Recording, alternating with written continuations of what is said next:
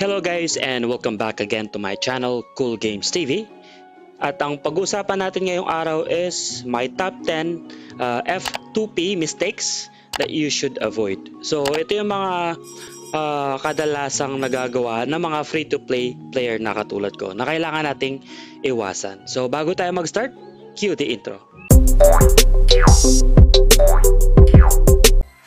Okay guys, so bago natin simulan sa aking number 10, shoutout muna kay Jeffrey Andrew. Pasensya na sir, lagi ko nakakalimutan. And shoutout na rin sa guild ko sa Odin Valhalla server na One Piece Guild. Okay, so simulan na natin sa aking number 10. So ang aking number 10 mistake as a free-to-play player is buying all game commodities or materials from NPC instead of buying them from merchants. So masasabi ko siyang isang mistake kasi mas makakatipid tayo kapag bibili tayo sa mga merchant instead bumili sa mga NPC like yung mga converters, arrows, or yung mga materials gaya na lang nung sa guild orders. So mas makakatulong kung bibili na lang kayo sa mga merchant. So meron nga pala akong isang tip para mas mapabilis yung paghahanap nyo ng material sa merchant. Kailangan nyo bumili ng shop finder. So 15 zenny lang to, mabibili mo sa Sandry store dito lang sa tapat ni Kafra. 15 zenny lang, tipid siya guys. So once again, pakita ko lang sa inyo kung paano makabili ng mas mabilis sa mga merchant gamit yung shop finder natin na material. So click nyo lang yung get, tapos hanapin nyo lang itong shop, and then click nyo yung selling finder. So ito na yung listahan ng mga nagtitinda sa Frontera. So dapat nasa channel 1 kayo kasi sa channel 1 lang pwede mag-vend yung mga merchant or mga blacksmith. So piliin nyo lagi nasa umpisa kasi itong pinakataas yung pinakamura. Click nyo lang yan and pupunta na yung character nyo dun sa tindahan na yon. Tapos click nyo lang yung tindahan na yon, hanapin nyo lang yung item tulad nito, and don't forget na iset itong quantity dahil minsan basta na lang tayo nagkiklik ng buy, naka-max pala sa 999 pala yung nabili natin. Instead na nakatipid tayo, napagastos pa tayo. So lagi nyong tatandaan nito, okay? So buy na natin yan. Tapos submit. Okay? So yun ang atin pang number 10. Ang ating number 9 mistakes is not doing MVP and mini hunt.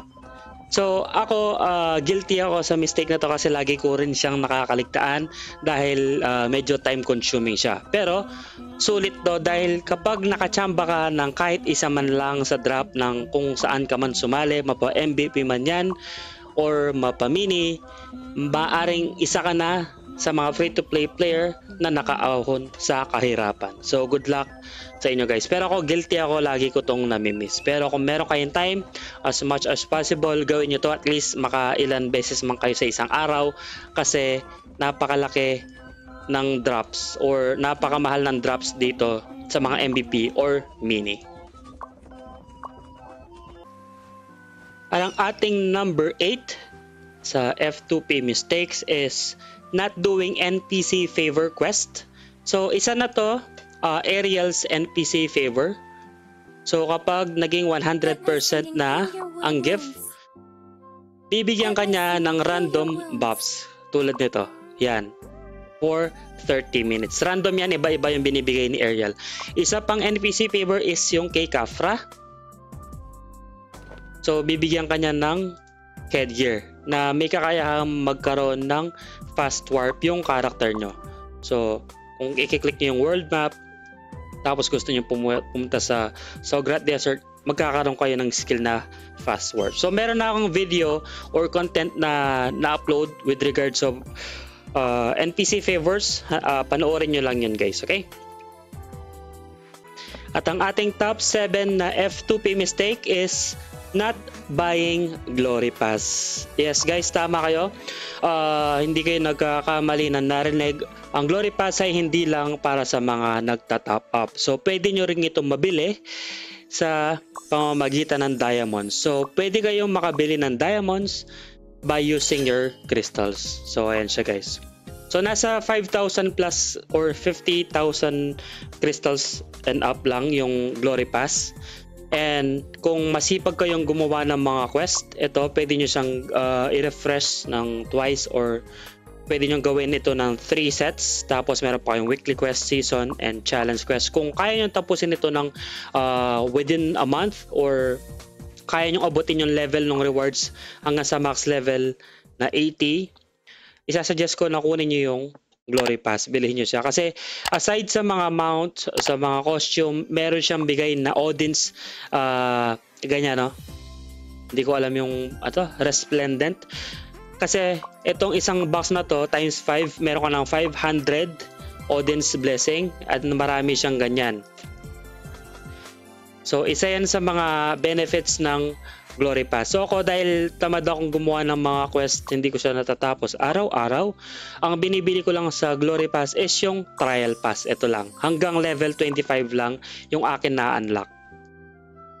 Okay, so isa ito sa mga reason kung bakit mas mabilis mag-level up yung mga nagta-top up. Pero huwag kayong mag-alala kasi kaya nyo rin itong bilhin using crystals. Bili lang kayo sa exchange ng diamonds. Okay, so affordable to guys. At ang ating number 6, F2P mistake is not doing endless tower. And isa na ako sa mga guilty sa pag-miss ng endless tower. So, na-try ko na ma-miss siya ng 3 weeks. So, 3 linggo ko siyang hindi nagawa and napakarami ko nang na-miss. Dahil malaki rin yung bigay ng endless tower sa base XP and job XP. And aside from mga experience, meron din drops ng mga ganitong klaseng material sa loob na pwede mong i-exchange dito sa NPC or dito sa bato na to. Ayan siya guys.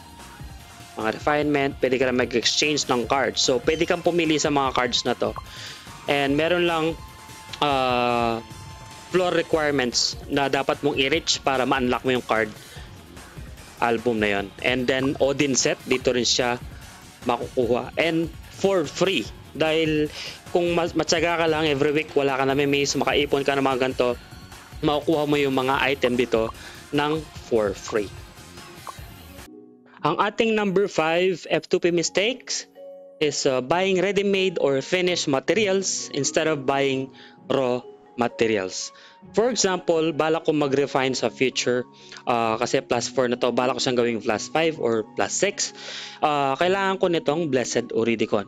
So instead na bilhin ko siya, example dito sa exchange, instead na bilhin ko siya, kailangan bilhin mo na lang yung materials niya tapos ikaw mismo yung mag-craft.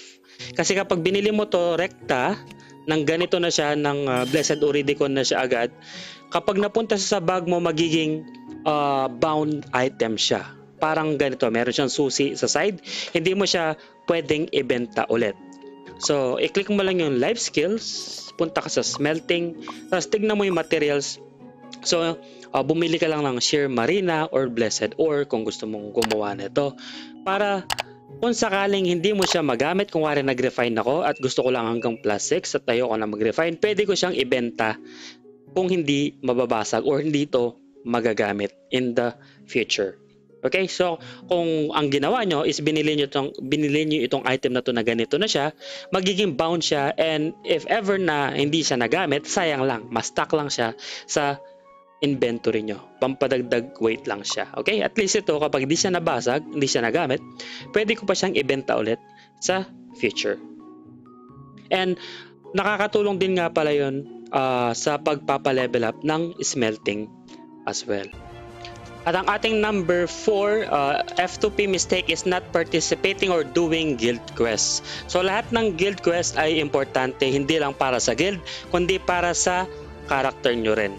So, for example, itong guild orders, so nagko-contribute na kayo sa guild, lumalakas na yung guild nyo, magtataas pa yung level ng guild nyo, nakakuha ka pa ng guild token or guild coin or guild contribution na ginagamit naman sa pagpapalakas or pagle-level up ng shadow equipment. So, yung guild pass naman, kapag nakukumpleto ito, may chance na makuha ng guild leader nyo yung bloody branch para makapag-summon siya ng MVP sa guild territory na walang kaagaw na ibang guild. So ito siya guys, bloody branch. Tapos sa other world gate, so yung mga rewards dito para din sa shadow equipment para mapalevel up nyo yung mga skills sa shadow equipment. Same lang din sa KVM, yung mga drops dito or yung reward dito ginagamit din sa pagpapalevel up ng skill ng shadow equipment. So silipin natin. Ayan, mga inscription, pioneer yan. Dito galing sa KVM. So aside from KVM, meron din guild blessing, pwede nyo pataasin yung physical attack nyo. Pero ako nag-stop na ako dito kasi mas priority natin gamitin itong guild contribution sa shadow equipment. And lastly, itong guild war, dapat lagi kayong present kasi baka makachamba kayo, manalo kayo at makakuha kayo ng castle. Meron kayong chance na makapunta sa abyss, and sa abyss, pwede kayong magmina ng mga luminary stone.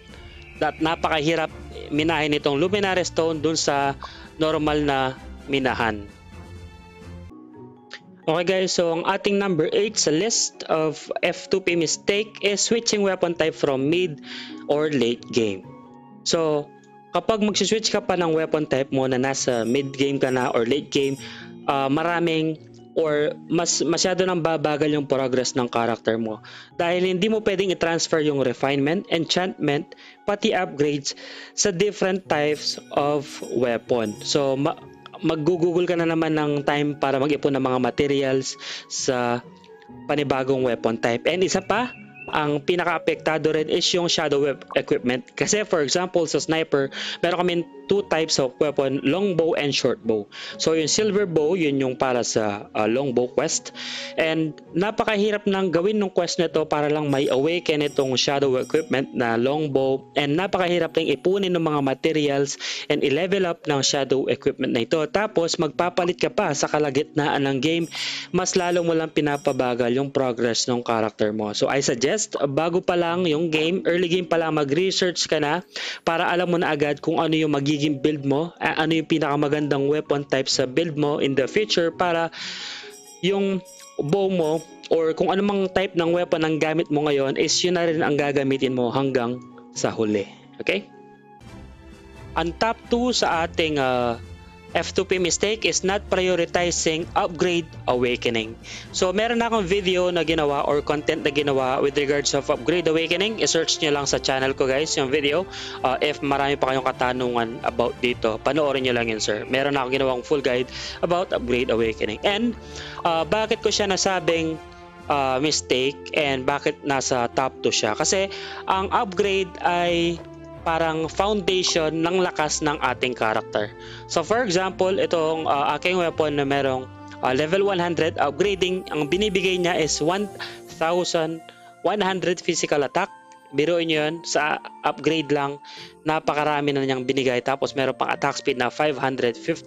So lahat ng mga item ko na merong upgrades, meron siyang mga stats. So marami kayo nami-miss kapag hindi kayo nag-focus sa upgrading. So kung mapapansin nyo, veterans longbow pa rin ang gamit ko, level 40 kahit level 60 na ako dahil mas binigyan ko ng pansin ang pag-upgrade kaysa sa pag-upgrade nitong mismong bow ko into glorious or into imperial bow dahil mas malaki, hindi hamak ang bigay ng upgrade awakening na stat kaysa sa pag-upgrade. Pero mag-upgrade pa rin ako ng bow syempre. Mas lalakas tayo kapag nag-upgrade tayo. Pero mas malakas nga lang ang bigay ng upgrade awakening. And dadalhin mo siya from early up until late game, up until mag-quit ka na sa laro. Yung upgrade mo ang pinaka-foundation ng lahat ng lakas ng character mo. So kung mapapaisip ka bakit mahina pa rin yung character mo until now, i-check mo yung upgrade awakening mo kung anong level na.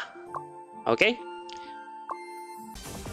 Okay guys, at ang number 1 at ultimate F2P mistakes, ito na yung number 1 natin guys, is not subscribing to my channel.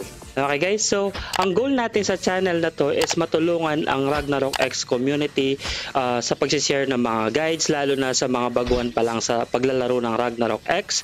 And you can show your support by subscribing to my channel para mas makapag-upload pa tayo ng mga ganitong uri ng content para makatulong sa Ragnarok X community.